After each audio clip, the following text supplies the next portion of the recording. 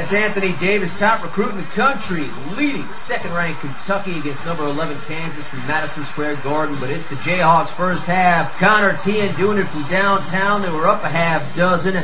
And then Terrence Jones off the steal, and he knows what to do on the other end. This game was even at the break, but Kentucky would take over second half. Davis, the swat along the baseline, leads to a run out, and it's Marquise Teague teeing up this three ball, and he'll drain it. 9-0 run for the Wildcats. They go up 39-30, and the lead just kept climbing. This time it's Michael Kidd-Gilchrist with the block, leads to another break with Teague, this time throwing it down on the other end. The advantage at 43-32. They go up double digits. Later in the half, Duran Lamb working with Darius Miller. It's Lamb who does it from downtown. They were up 13 at that point at 48-35. Then Teague cross court for Miller. Out to Lamb, three ball from the top of the key. He had 17, leads 5 in double figures. It's Kentucky 75-65.